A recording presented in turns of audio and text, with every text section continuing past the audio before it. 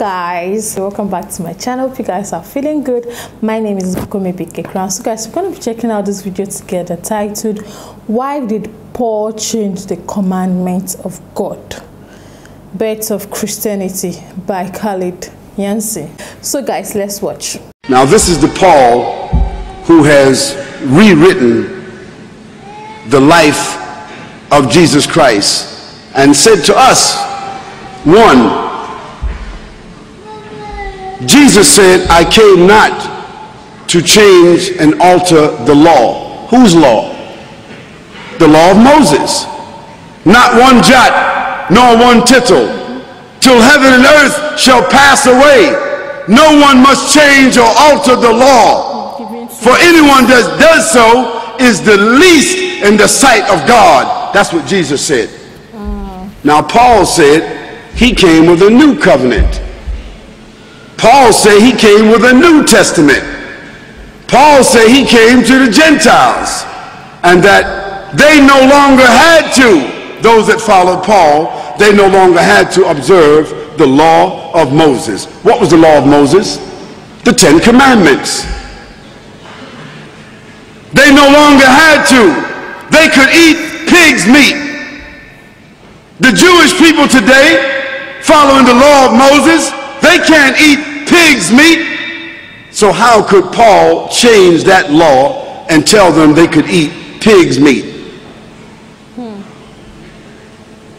Paul said they didn't have to circumcise. All Muslims, all Jews, all of those that follow the prophets are circumcised. How is it that Paul said they don't have to be circumcised? Paul said they didn't have to observe the Sabbath. Now the Sabbath is one of the commandments, one of the 10 commandments. And Jesus said, when they asked him about, Jesus said, "Do you know which is the greatest of all the commandments?" What commandments was he talking about? He's talking about the commandments of Moses. He said, "Do you know which is the greatest commandment?" Jesus said, "Love the Lord thy God with all thy heart and all thy mind and all thy soul." This is what Jesus said was the first of the commandments. Because that commandment from Moses was, "Hear ye, O Israel, the Lord thy God is one, and thou shalt not worship anyone except the Lord thy God, and thou shalt not bow down to any graven images in the heavens or in the earth or in the sea below. For the Lord thy God is a jealous God, and thou shalt not worship any gods along with him." That was the first of the commandments. But Paul said we didn't have to observe that commandment.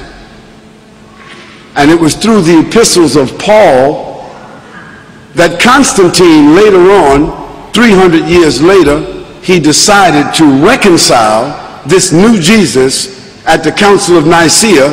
To be specific, in the year 354, it was Constantine that reconciled Paul's Jesus from the historical Jesus and decided that he would go with Paul's Jesus and kill everybody else. And that's where the Trinity was born. That's where the incarnate God was born. That's where the atonement was born. That's where the idea of Jesus Christ being crucified, dead and buried for 3 days and coming back was born. This is where the idea of Jesus being God was born, because Constantine accepted that idea. Because Constantine had already deified his father as Sol Invictus. And that's how December the 25th became the birthday of Jesus, although Jesus could not have been born December 25th, because that would have been the winter in Lebanon. And anyone here that is from Lebanon will tell you September the 25th is probably snow in the ground. So why would they have a baby in the manger when there's snow on the ground? But that was the date of the Sol Invictus. And that's when they changed the Sabbath from Saturday, from Yom Al-Sabt all the Arabs in this room know Yawmul Sabt, the Sabbath, is Saturday. So how did the day of worship for the Christians become Sunday? Because that was the day of the worshiping of the sun, and that's the day that Constantine worshiped, and that's where they took the name of Jesus and changed the Sabbath and made it into Sunday.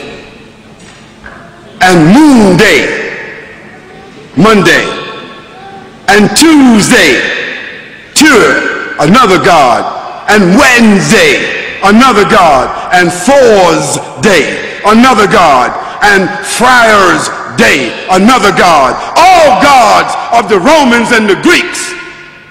What did that have to do with Jesus Christ? Absolutely nothing.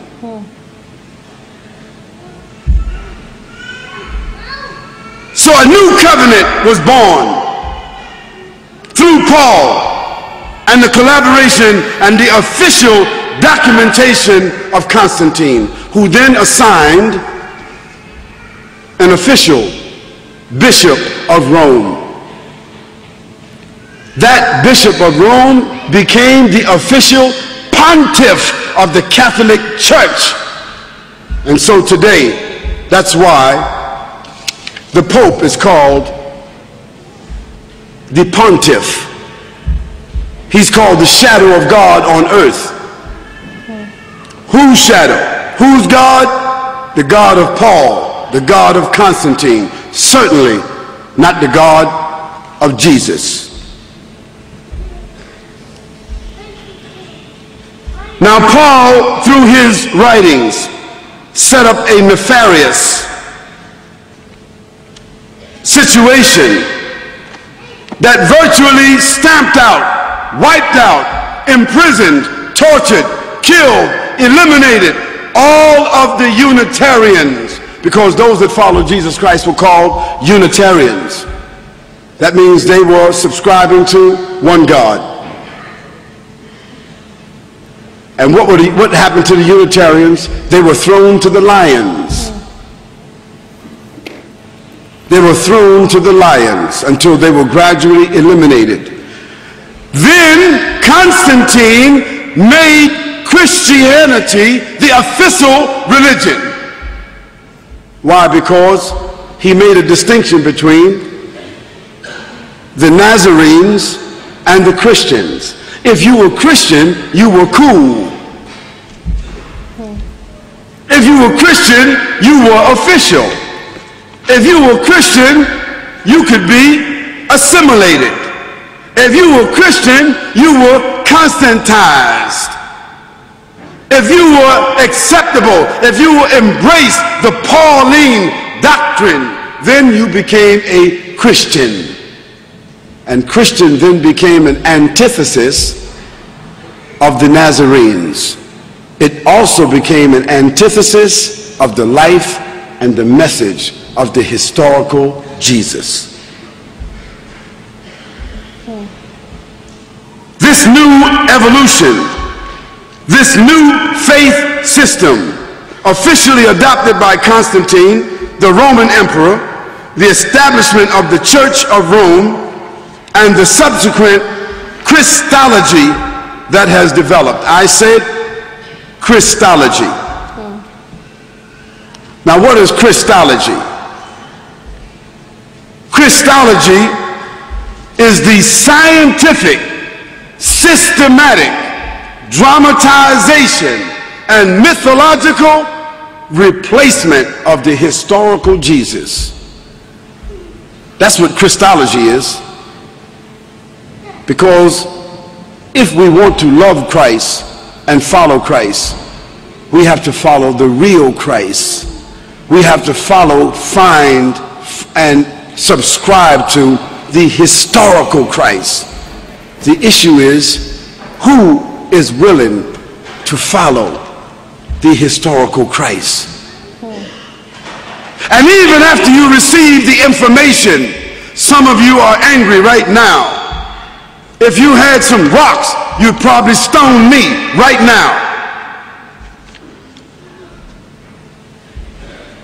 Some of you might want to invite me outside to beat me up. You might want to stand up where you are and just say, you're a liar. I don't care what you say. Jesus is God. And you're going to continue saying that because change is difficult.